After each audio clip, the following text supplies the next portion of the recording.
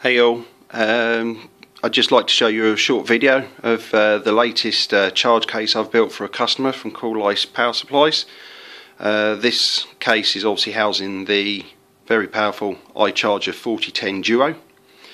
It's powered by two 1200 watt server power supplies, giving a total of 2400 watts at 25 volts and capable of obviously 100 amps, so more than enough power to drive this unit safely. This charge case also features the Coolice power supply controller, or PSU controller as they call it. Basically this little gizmo monitors the output voltage of the two power supplies, and if one should fail inadvertently during a charge, it switches both power supplies off to save the charger. It turns out the Duo range of chargers are a little bit fragile if one of the pair of PSUs shuts down abruptly, so this little unit safeguards your considerable investment in a high power charger. Let's turn it on. Obviously I need to put power on the side with the switch. Turn it on. As you see, the little red light is flashing. That's the PSU controller main circuit board there. The red light would obviously in this instance signify that it's off, but it would also flash to signify there's been a fault with one of the power supplies as well, and something needs to be looked at. So in order to start the controllers now, I then have to press this momentary button here. So let's press it. That starts the PSUs in motion and obviously starts giving an output voltage. Hopefully we can see it. Yep. And the little PSU controller is obviously getting a throbbing blue light there to obviously say that it's in run mode and it's monitoring. That little unit allows me to set an upper and lower voltage limit, so obviously if something went wrong and the PSUs went above a certain voltage, it would shut them both down. Conversely then, if one fails and the voltage drops, it also shuts both down. This case obviously is housing the 4010, and we've got outputs for the two channel chargers on the deck.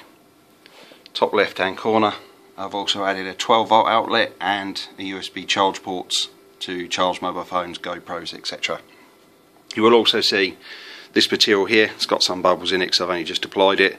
It's static cling vinyl, which is clear, so it provides some protection if you're putting your batteries on the deck to avoid any major scratches. So with the power supply running, I've obviously got the usual remote controlling the internal lights, so let's turn them on.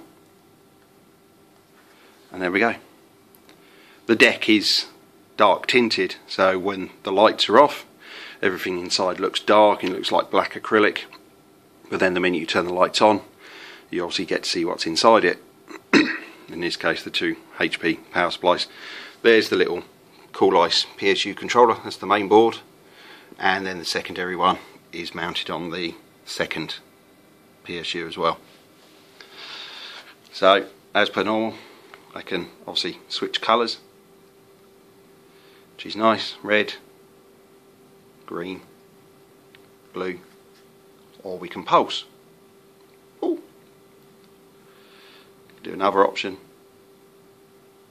we can do flash, and we can speed it up, hope no one's epileptic, and slow them down, again all via the remote. And we can put it on auto, so it constantly changes.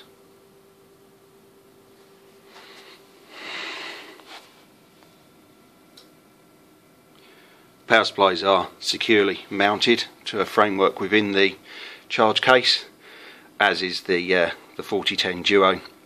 That's held in position securely and the deck keeps it down from coming off its locating pegs. Okay, if we want to switch it all off, we can switch the lights off, deck goes dark, and then if we want to switch off the PSUs, we can just press the button or switch off the power cord